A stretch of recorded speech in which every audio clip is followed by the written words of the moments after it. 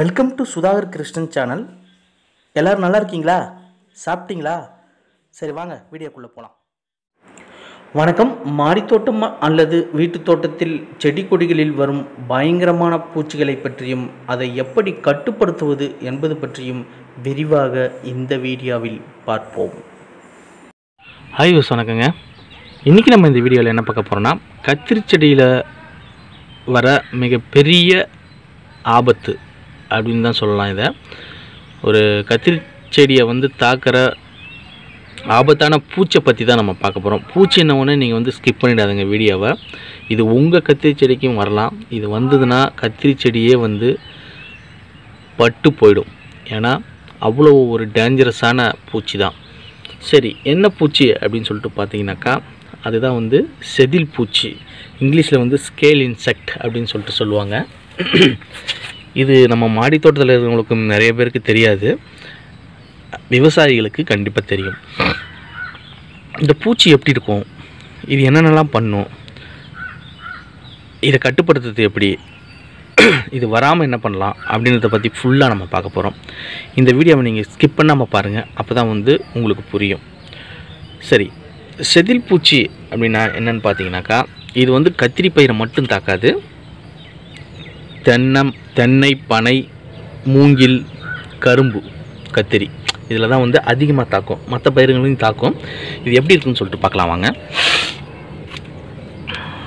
இப்போ கத்திரி செடியை பார்த்தீங்கன்னாக்கா, உங்களுக்கு அந்த இது செதில் பூச்சின்றதுனால இது அந்த ஸ்டெம் இருக்குது பார்த்தீங்களா, அதில் தான் இது இருக்கும். இப்போ இந்த ஸ்டெம்மை பாருங்கள், இது எப்படி இருக்குது பாருங்கள். ஒரு மாதிரி பாருங்கள், பார்த்தாலே உங்களுக்கு தெரியுதா? இதுதான் செதில் பூச்சி தாக்கப்பட்ட ஸ்டெம்மு. இதே நல்ல ஸ்டெம்மு எப்படி இருக்குதுன்னு பார்ப்போம். இது பார்த்தீங்கன்னாக்கா, இது நல்ல ஸ்டெம்மு. இதில் பூச்சி தாக்குதல் இல்லை. அப்படியே இதை பாருங்கள் எப்படி இருக்குது பாருங்கள். இப்படி இருந்ததுனாலே உங்களுக்கு செதில் பூச்சி இருக்கிறதா அர்த்தம். இது என்ன பண்ணுனாக்கா, செதிலாக இருக்கும். அதனால தான் இது செதில் பூச்சின்னு சொல்லுவாங்க. இது இந்த மாதிரி ஸ்டார்டிங்கில் வர ஆரம்பிக்கும். இப்போவே நம்ம பார்த்து அதை கண்ட்ரோல் பண்ணால் ஓகே. அதிகமாகிடுச்சுன்னா ஒன்றுமே பண்ண முடியாது, செடியை தான் பிடுங்கி போடணும். இது தாக்கப்பட்ட செடி எப்படி இருக்குது அப்படின்னு சொல்லிட்டு பார்க்கலாம். ஒரு சின்ன செடி, கத்திரி செடி இருக்குது பாருங்கள். இது தாக்கப்பட்ட செடி தான். இது இருங்க, நான் தெளிவாக காட்டுறேன்.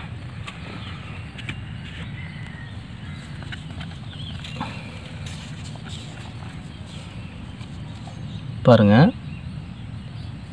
செடியை இறந்து போச்சு பாருங்கள். சின்ன செடி இது. ஓகேங்களா? ஓகே, நம்ம அது தாக்கப்பட்ட செடியை பார்த்தாச்சு. இந்த பூச்சி எப்படி இருக்கும் அப்படின்னு பார்த்தீங்கன்னாக்கா, இது இலைக்கு அடியில் தான் முட்டை வைக்கும். இதோடைய இளம் பூச்சிகள் பார்த்திங்கன்னா மெழுகு போல் இந்த மாதிரி ஓட்டிக்கிட்டு இருக்கும்.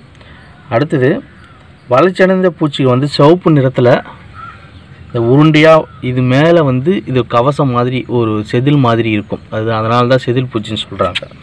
இது உரைக்குள்ளாரே இது இதோடைய வாழ்க்கையை கழிச்சிடும். பெண் பூச்சிகள். ஆண் பூச்சிகள் ரெண்டு ரெக்கை மட்டும் முளைச்சி போவோம். ஆனால் பெண் பூச்சிகள்லாம் இதோடைய இந்த உரை இருக்குது பார்த்தீங்களா, அது உள்ளாரே இருந்துடும். ஆண் பூச்சி இனப்பெருக்கத்துக்கு மட்டும்தான், மற்றபடி வேறு எதுவும் பண்ணாது. பெண் பூச்சிகள் தான் இந்த சாரை ஃபுல்லாக உறிஞ்சி, இந்த தண்டில் இருக்கிற சாரை உறிஞ்சி இந்த இலையை, இந்த செடியை சாகடிச்சிடும். இதுதான் இதனுடைய வாழ்க்கை வரலாறு. இப்போ இந்த பூச்சி நம்ம எப்படி இருக்குதுன்னு சொல்லிட்டு பார்த்தீங்கன்னா, இந்த பாருங்களா, இங்கே நான் இதை ப்ரெஸ் பண்ணுறேன். இப்போ அதுலேருந்து ஒரு மஞ்சள் கலரில் ஒரு திரவம் மாதிரி வரும் பாருங்கள். பாருங்கள், இருங்க வந்தா. இப்போ பாருங்கள் வருது பாருங்கள். அப்போ தான் இந்த பூச்சி இந்த மஞ்சள் கலர் திரவம் மாதிரி இருக்குது பாருங்கள். இதுதான். சரிங்க, இந்த பூச்சி வந்துடுச்சிங்க. எப்படிங்க அதை கட்டுப்படுத்தலாம் அப்படின்னு பார்த்தீங்கன்னாக்கா, விவசாயிகள் என்ன சொல்கிறாங்க அப்படின்னு சொல்லிட்டு பார்த்தீங்கன்னாக்கா, இதுக்கு வேப்பங்கொட்டை இருக்குது பார்த்தீங்களா, அதை எடுத்துக்கணும். வேப்பங்கொட்டை ஒரு கைப்பிடி எடுத்துக்கிட்டு, அது கூட வசம்பு இருக்குது பார்த்தீங்களா, அதை ஒரு ரெண்டு பல்லு மாதிரி எடுத்துக்கோங்க. பெருங்காயம் ஒரு ஸ்பூன் எடுத்துக்கோங்க. பெருங்காயத்தூள் இல்லைன்னா கெட்டி 1. இது எல்லாத்தையுமே வந்து அரைச்சி நம்ம என்ன பண்ணணும்னாக்கா அந்த அதாவது அதை வந்து ஒரு பசை மாதிரி அரைச்சிக்கணும். தண்ணியில் கலக்காமல் பசை மாதிரி அரைச்சிக்கின்னு நீங்கள் என்ன பண்ணுறீங்கனாக்கா இந்த ப்ரெஷ்ஷு ஒன்று எடுத்து இது எல்லாத்துலேயுமே வந்து ப்ரெஷ்ஷால் இது பண்ணி விடணும், தடவி விடணும். அப்படி தடவி விட்டிங்கனாக்கா இந்த பூச்சி எல்லாமே வந்து இறந்துடும். இது ஃபுல்லாக ஸ்டெம்மு ஃபுல்லாக எங்கெங்கெல்லாம் இருக்கோ அங்கெல்லாம் பரவுற மாதிரி நம்ம இதை வந்து ப்ரெஷ்ஷால் இது பண்ணி விடணும். இதுதான் வந்து இதுக்கு வந்து சொல்யூஷன். சரி, இது வராமல் எப்படி பண்ணலான்னா அதுதான் நம்மக்கிட்ட நம்ம பேசிக்காக பண்ணுற வேப்ப எண்ணெய். வேப்ப எண்ணெய் நம்ம ஸ்டெம்மு ஃபுல்லாக வர மாதிரி ஃபுல்லாக படுற மாதிரி தெளிச்சிட்டு வந்தாலே உங்களுக்கு வந்து இந்த பூச்சிகள் வந்து வராது. நான் வந்ததுக்கப்புறம் அதை வந்து எப்படி சரி பண்ணுறதுன்றதை வந்து சொல்லியிருக்கேன். அதை பண்ணாலே உங்களுக்கு வந்து இந்த ப்ராப்ளம் வந்து சரியாயிடும். ரொம்ப அதிகமாக வந்துடுச்சுன்னா அதை வந்து நீங்கள் கண்ட்ரோல் பண்ணுறது கஷ்டம். இப்போ இதெல்லாம் வந்து ரொம்ப அதிகமாக வந்துடுச்சு, எக்ஸ்ட்ரீம். இதெல்லாம் வந்து நான் பிடுங்கி போட போகிறேன் இந்த கத்திரி செடியை. இது வந்து மற்ற செடிகளுக்கும் வந்து பரவும். அதனால் நீங்கள் ரொம்ப அதிகமாக வந்துடுச்சுன்னா பிடுங்கி போட்டுருங்க. இது எப்படி கண்டுபிடிக்கிறதுன்னு பார்த்தீங்கன்னாக்கா இந்த மாதிரி சின்ன கத்திரி செடியிலே நம்ம வந்து இந்த ஸ்டெம்மை அடிக்கடி நம்ம நோட் பண்ணணும், பார்த்துக்கிட்டே இருக்கணும் இந்த மாதிரி வருதான்னு சொல்லிட்டு. நிறைய பேருக்கு வந்து இது தெரியாது வர்றது. அதனால் நீங்கள் எல்லா செடி, கத்திரி செடி, அப்புறம் வந்து இந்த மரவள்ளி, இந்த மாதிரி கரும்பு, இதில் எல்லாத்துலேயுமே வரும். நீங்கள் செம்பருத்தியில் கூட வரும். அதனால் நீங்கள் ஸ்டெம்மை வந்து நல்லா பார்த்துட்டே வாங்க.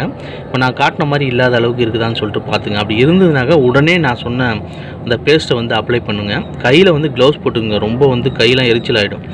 அதனால் அந்த மாதிரி பண்ணிங்கனாலே உங்களுக்கு வந்து அந்த ப்ராப்ளம் வந்து சால்வ் ஆகிடும்.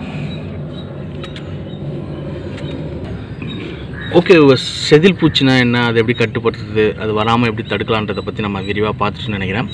உங்கள் மாடி தோட்டத்தில் இது வர்றதுக்கு வாய்ப்புகள் நிறையா இருக்குது. அதனால் இதை வந்து அதிக கேர் எடுத்து பாருங்கள். ஏன்னா செடியை வந்து இறக்கிறதுக்கு வாய்ப்புகள் வந்து அதிகமாக இருக்குது. இதை பாருங்கள், இது இறந்து போச்சு. இது மற்ற செடிகளுக்கும் பரவாத அளவுக்கு இந்த செடியை நான் இப்போ பிடுங்கி போட்டுற போகிறேன். பிடுங்கி எரிச்சிடுங்க, ஓகேங்களா?